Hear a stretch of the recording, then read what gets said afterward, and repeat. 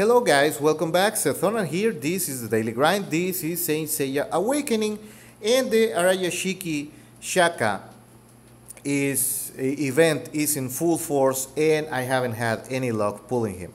This video is an update on the tier list for the Chinese server. Like, the most recent developments over there have changed the meta in a very significant way, and many characters that were not used so much anymore have made a comeback. Also, there are new mechanics. They introduced a divine cloth crafting system that modifies certain stats and certain skills of several characters, several old characters that had already fallen out of the metagame. So right now, because I keep reading this and people keep asking this, what characters should I develop? Well, first and foremost, you have to have a PvE team that can tackle up to floor 8 of Ruins, Dimension, and Titans. And once you clear Titans floor 8, then you get access to the Elemental Shrine. And you have to have a team that is capable of beating at least the easy level on the Elemental Shrine. So first you have to bring to 5 stars and level 70. I haven't done so because I'm not really playing that deep in this version. I'm trying to get back to speed on the Chinese one because it's picking up steam, and we have the official international version coming out in the coming months. Like within a month we'll have news. The pre-registration for Knights of the Zodiac starts the day after tomorrow.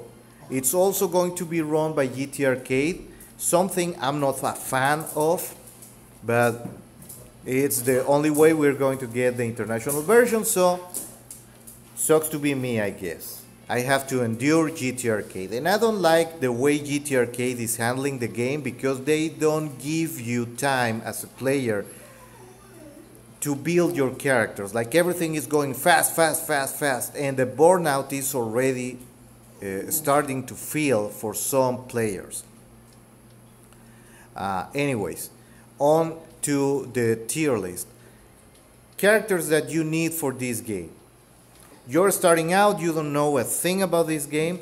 First, you're going to need a PvE capable team because you have to gear, you have to level, you have to equip your cosmos for your characters. First, you have to get to level 22, and then you have to kind of race to level 31 so you get access to Seal Tower as soon as possible. So you need a team that is varied and capable of tackling different scenarios. So you're going to need this Eagle Marine as your main healer when you first start out. Bring her to 5 stars, level 70, and leave her there. As soon as she starts healing for over 7,000 HP points, you are done with this character. You are never going to use her again, especially for PvP. She's a crutch. If you depend on a healer that much for PvP, that means your characters are really underpowered compared to your competition. And if you win because of a healer, that means the other guy just doesn't know what he's doing, or he's underpowered relative to you. But healing, though it has a place, you shouldn't rely on that too much.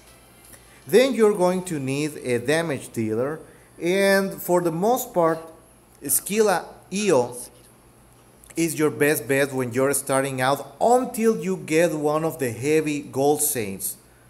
That's Doko, Shion, Aiolos, or Tauros Aldebaran, with a special mention to Pieces Aphrodite. You get any of those 5 characters, you can start switching EO down a bit, but you can safely bring this guy up to level 80. He's gonna service you throughout the entire game's lifespan, especially for those Legion bosses in the beginning. You're going to have more shards for EO than you're going to have for any S card. So you can skill him up, and all you really need is to get his skill up power to level 3 and you're set for life. That's all you really need. As you can see, I have even gotten away with not fully developing his 7th sense because he doesn't really need it, and still kicks like a mule. Then as soon as you get him, this is not mandatory, but if you get him early on, bring Daedalus up to 5 stars and level 70 to depower the bosses and transfer that power to your teammates. He doesn't see a lot of play on PvP later on because he's too squishy, but he can serve you in a pinch while you are working to get your roster varied enough. Then this is another character you're going to get fairly early on, and also it's pretty cheap because you only need to awaken her 7th sense and bring her passive Chameleon Breath to the highest skill level you can, because that reduces damage that she takes, and she's pretty cheap in Cosmos too because you only need heavy defense and lots of HP. But this is a character that you're going to need early on. Another character, Appendix Kiki, that's his actual sainthood thing. He's the saint of Appendix. For energy, situational, you're going to drop Kiki later on, but he comes on and off the meta depending on who you face. Some team compositions require that you bring this guy, but you can supply his role with the legendary Cosmos Rock. So it's not mandatory either, but it's good to have, and you're gonna get tons of this card. So you can bring his skills up. This one you don't need to bring to 5 stars, but you need to bring her to level 60. And this is mostly for Titan Floor 8, and then you're done. Once you get past Titan Floor 8, you can strip her of the Cosmos you have, and you can stop investing in this gal. She worked for PvP early on, but now that Araya Shiki exists in the game and all the whales have the character, she's useless. She's not going to work for you anymore any longer.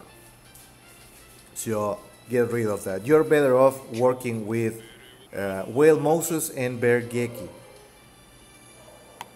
Now, if you get your Saints, if you get your Gold Saints, Doko,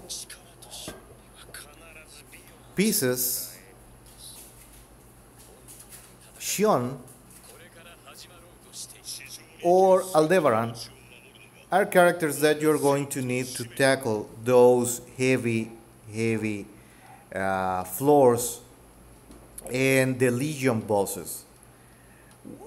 When you get one of these, you can stop developing some of the other guys, because you need to get one of these, one heavy damage dealer. You need at least one before you keep tackling stuff. Shura of Capricorn can work in a pinch, and some people like Milo, Scorpio. I don't like it that much because just like Tauros, he needs 2 turns to really get going. So it kind of forces you to bring Luna in. And sometimes you can skip Luna for certain stuff. If you got Araya Shiki, then you pretty much have to get your Luna to top speed. That's 5 stars, 6 stars, full level, full speed, and that's pretty much what you need. If you have Arayashiki, the new Virgo Shaka, all you need is Kiki, Luna, and Arayashiki, and you can tackle everything in the game with just that, because of the amount of damage that this guy can deal in a very short amount of time. In fact, I'm gonna, if you search through the channel, I did a showcase on Arayashiki a couple of weeks ago, and you can pretty much follow that. Like, just for farming training hall, that's worth the price of entrance. To finish fights in the first round up until level 60, yeah, that's pretty much worth the price of admission, because it saves you a lot of time. Also, he is very, very good, Arayashiki, to clear the seal tower. Now, for PvP purposes, then you have to start working on certain characters. Now, the most universal ones are Doko. If you get him, work on him. Arayashiki, he's going to work for a long time until the divine clothes are out. So if you have Arayashiki, work on him.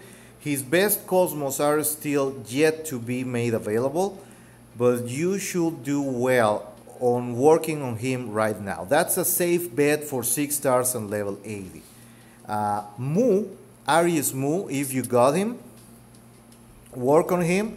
Yeah, it doesn't look like much. On PvE, he is not really helpful, but for PvE, for PvP, I mean, he is one of the staple powerhouses in this game. Like, yeah, later on there are going to be better characters, and everybody is catching on how to deal with the barriers and whatnot.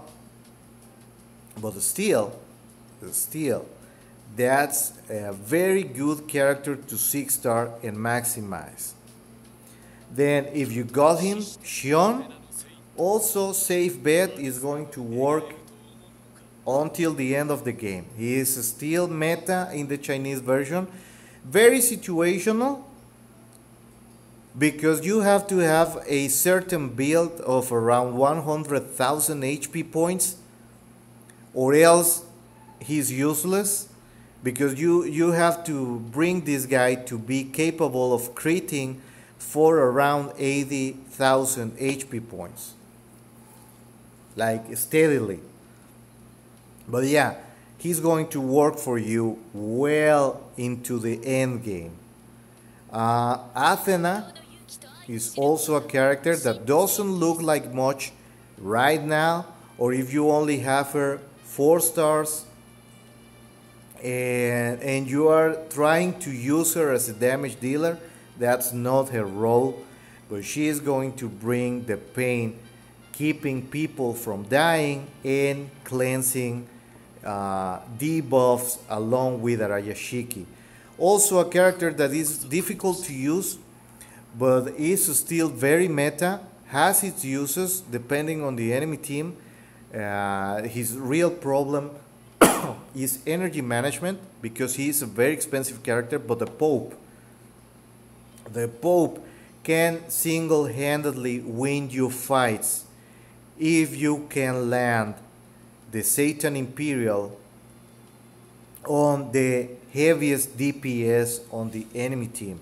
Now, from the A cards, the guys that you want to up for PvP are Lizard Misty.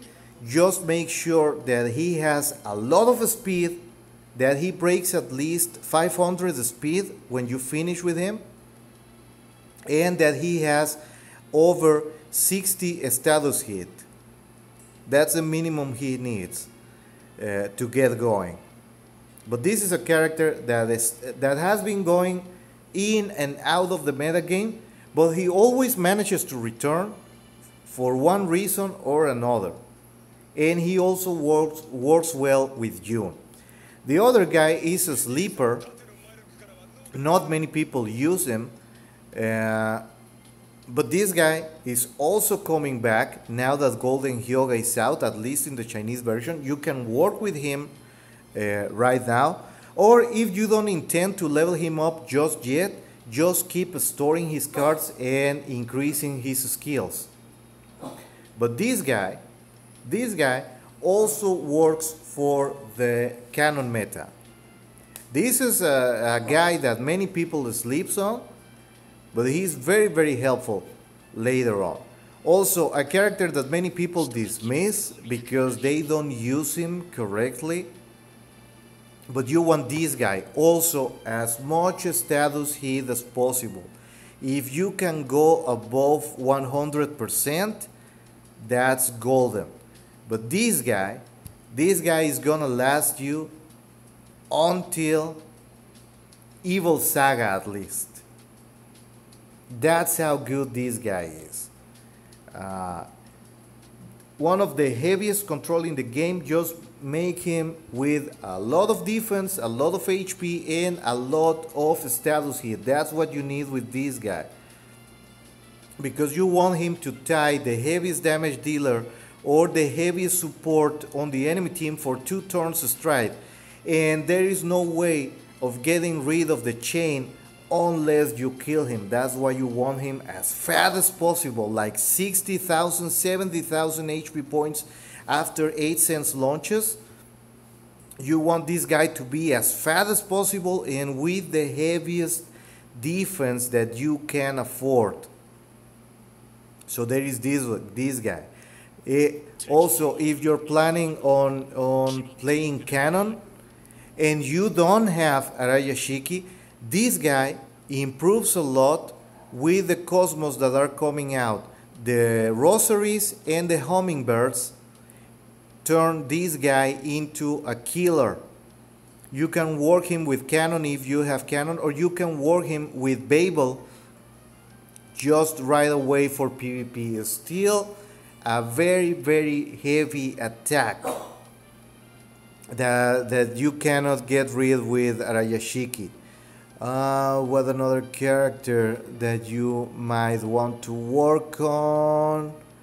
There's the crane, because at top end she hits for a ton of damage and she gets to strike out of turn. Very, very heavy. If you want, if you have a team composition that uses very little energy but that everybody uses energy, you can slot the crane in and she is wonderful. Now, guys that work for the PvP right now, they are going to stop working for a bit, then they come back, and then almost a year away from now, they are going the way of the dodo finally. Not many people like them because the characters themselves are not very popular, but Whale Moses, build him as fast as possible and as much status hit as possible, because these two guys, Whale Moses and Bear Geki, get a stun that cannot be purged. So if you can actually slot both of them on the same team and build both of them as fast as possible with as much status hit as possible. Doesn't matter what the speed is, but you want to be able to stun people reliably, like as high as possible, like 70 or 80% status hit at least, just so you can stun people left and right, because this thing cannot be purged. And they both hit pretty decently when they are built for endgame. So those characters are the ones that you're going to see used until the end of metagame. Like, you still see these guys rolling out at Yamir Championship over at the Chinese version. Right now the meta changed heavily because of Divine Cloth Iki. But that's so far away in the future that you can safely invest in these characters, and you will see your PvP improving. Like, let me finish building them. So far I stopped working on Whale Moses, mostly because I started getting a lot of Mystic cards, but now I got a lot of whales, so I'm good again, and I have to work on his Cosmos like this. But if you can slot, in fact I gave some of the speed P-Stone to Misty, and I'm trying to get new P-Stones with speed. But this guy is a killer, and you're going to see in a couple of days after I finish building his Cosmos just how good he is at endgame.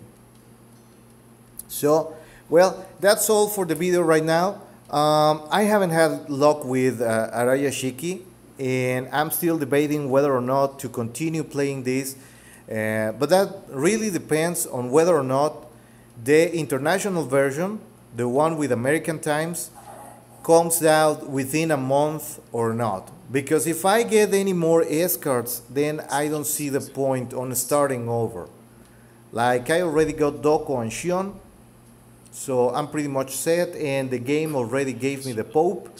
So I have pretty much all of the meta tunes from the S cards. I'm just missing Shaka, Araya Shiki, and that's mostly, I don't really use him for PvP on the Chinese one. I use him for grinding the PvE missions because he's very, very good at that.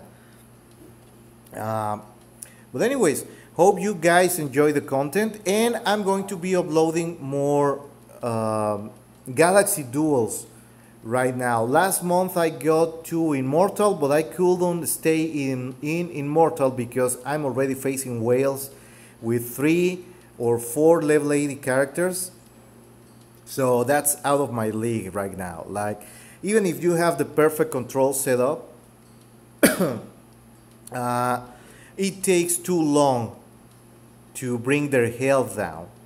Like, you have to focus fire on one while trying to control the other 3, and it's right near impossible. So I'm gonna check after this week when I up Shion, because I'm gonna go with Doko and Shion to level 80, and then bring Athena to level 70, and see how it goes from there, because at least the B cards and the A cards you can kind of leave at just level 60 right now, and they still work. Your control tunes do control, they don't kill people, so you can get away, you can still get away with a level 60 support tune, and it will work out for you. So remember to leave a comment, subscribe if you like the channel, leave a like on the video, leave in your comments your doubts, your questions about the game, and as soon as possible, if it is within my power, I will answer back to you directly. So see you around, see you next time. In the meantime, keep grinding on.